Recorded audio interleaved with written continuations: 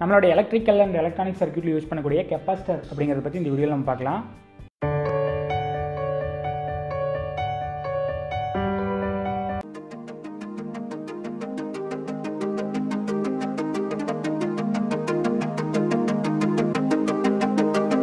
Okay, இப்போ கெப்பாசிட்டருங்கிறது வந்துட்டு நம்ம ப்ரீவியஸாக ரெசிஸ்டரை பற்றி பார்த்தோம். அதே மாதிரி கெப்பாசிட்டருங்கிறது ஒரு பேசிவ் காம்பனன்ட்.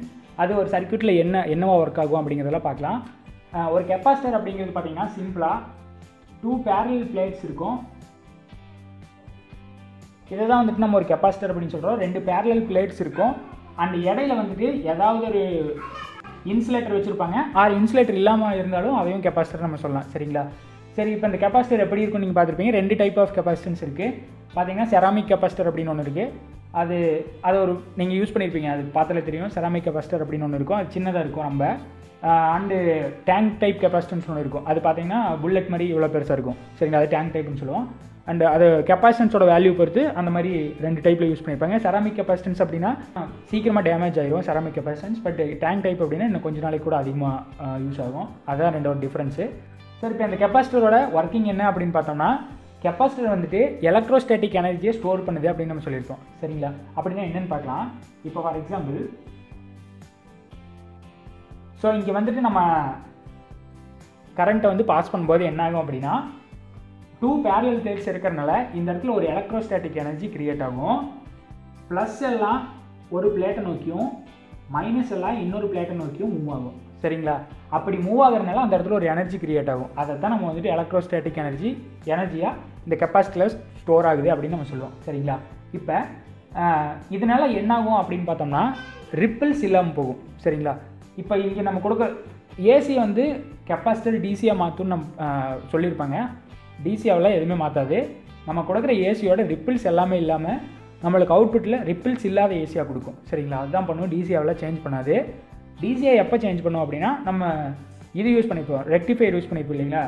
இது போட்டு டயோடு போட்டு ரெக்டிஃபையர் யூஸ் பண்ணிப்போம். ஸோ அந்த மாதிரி டயோடு போட்டு ரெக்டிஃபையராக யூஸ் பண்ணும்போது இதை கொடுத்தீங்க அப்படின்னா உங்களுக்கு ரிப்பிள்ஸ் இல்லாத அவுட்புட் கொடுக்கும். அதுக்காக தான் நம்ம கெப்பாசிட்டர் யூஸ் பண்ணிப்போம். மற்றபடி கெப்பாசிட்டர் ஏசி டிசியாவெல்லாம் கன்வெர்ட்டே பண்ணாது. இப்போ இது எப்படி ஒர்க் ஆகுது அப்படின்னு நம்ம பார்த்தோம். சரிங்களா? இப்போ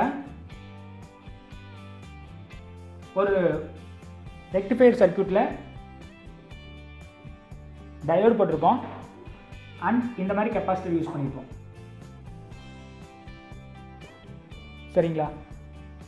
இப்போ இது என்ன பண்ணுவோம் அப்படின்னா, இங்கிருந்து இந்த ஏசி வந்துட்டு இந்த ஆஃப் வேவ் ரெக்டிஃபையர்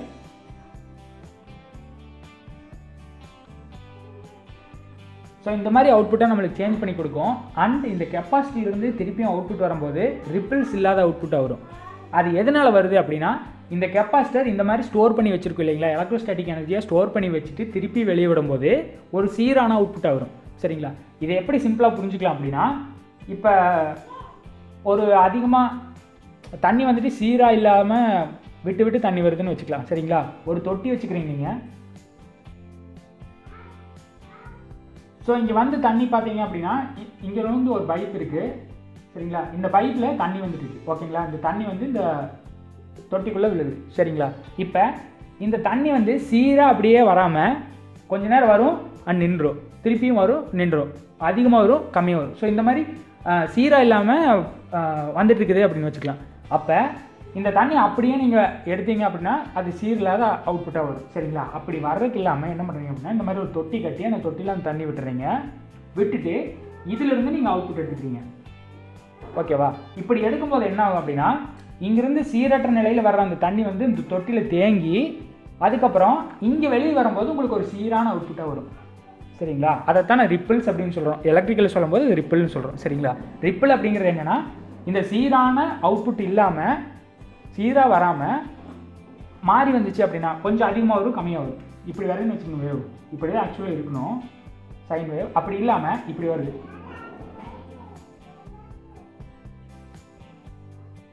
ஸோ இப்படின்னு வருதுன்னு எடுத்துக்கலாம். சரிங்களா? அப்போ இதை வந்து நம்ம கெப்பாசிட்டரில் கொடுத்தோம் அப்படின்னா நம்மளுக்கு ரிப்பிள் இல்லாத அவுட்புட்டாக கிடைக்கும். அதுதான் வந்துட்டு கெப்பாசிட்டரோட ஒர்க்கிங். அண்ட் இந்த கெப்பாசிட்டரோட யூனிட் என்ன அப்படின்னு பார்த்தீங்கன்னா, கேபிட்டல் F ஃபேரட் அப்படின்னு சொல்லுவோம். அண்ட் நம்ம யூஸ் பண்ணும்போது இப்போ ரெசிஸ்டன்ஸ்க்கெல்லாம் பார்த்தீங்க அப்படின்னா 1 mega ohm, 1 kilo ohm, 10 kilo ohm அப்படிலாம் சொல்கிறோம் இல்லைங்களா? கெப்பாசிட்டன்ஸ் வந்துட்டு நீங்கள் farad, mega farad, kilo ஃபேரட்டில் use பண்ணிக்கிறீங்களா? பண்ணியிருக்க மாட்டோம். ஏன்னா அவ்வளோ பெரிய கெப்பாசிட்டன்ஸ் நம்மளுக்கு தேவையே இருக்காது. அண்டு இப்போ நம்ம அதிகமாக யூஸ் பண்ணுறக்கூடிய அந்த கெப்பாசிட்டன்ஸ் வந்துட்டு மேக்ஸிமம் எந்த அளவுக்கு இருக்கும் அப்படின்னு பார்த்தீங்கன்னா 1 மில்லி ஃபேரட் வரைக்கும் இருக்கும். ஒரு ஃபேரட் கூட இருக்காது, மில்லி ஃபேரட் தான் இருக்கும். சரிங்களா? 10⁻³ மினிமம் வந்து பார்த்திங்க அப்படின்னா 1 பீக்கோ ஃபேரட்லேருந்து இருக்கும். இந்த ரேஞ்சில் தான் வந்துட்டு நம்ம கெப்பாசிட்டன்ஸ் யூஸ் பண்ணுவோம். பீக்கோ ஃபேரட் அப்படிங்கிறது 10⁻12. ஓகேங்களா? இதுதான் வந்துட்டு கெப்பாசிட்டன்ஸை பற்றின விஷயங்கள். அண்ட் இது யூஸ் பண்ணி நம்ம ஃபர்தராக எப்படி சர்க்யூட்ஸ் எல்லாம் எப்படி போடுறோம். அண்டு இந்த கெப்பாசிட்டன்ஸ் பற்றி நம்ம சும்மா படிக்கிறது இல்லாமல் இதோட அப்ளிகேஷன்ஸ் பார்த்திங்கன்னா நிறைய அப்ளிகேஷன்ஸ்க்கு நம்ம கெப்பாசிட்டன்ஸ் யூஸ் பண்ணுறோம். ஸ்டோரேஜுக்கு யூஸ் பண்ணுறோம். ஒரு சின்ன இப்போ இது பார்த்திங்கன்னா ஸ்டோரேஜ் அப்படின்னு நம்ம சொல்லியிருக்கோம். இது ஆக்சுவலி வந்து ஒரு கெப்பாசிட்டர் அப்படிங்கிறது வந்து ஒரு மினி பேட்டரி நம்ம சொல்லலாம்.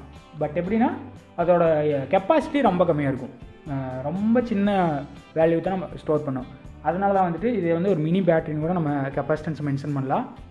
இந்த கெப்பாசிட்டி யூஸ் பண்ணி ஃபர்தராக நிறைய சர்க்யூட்ஸ் எப்படி வருது அப்படிங்கிறதெல்லாம் அடுத்து வரக்கூடிய வீடியோஸில் நம்ம பார்க்கலாம். அண்ட் இந்த வீடியோ உங்களுக்கு பிடிச்சிருந்துன்னா உங்கள் ஃப்ரெண்ட்ஸோட ஷேர் பண்ணுங்கள்.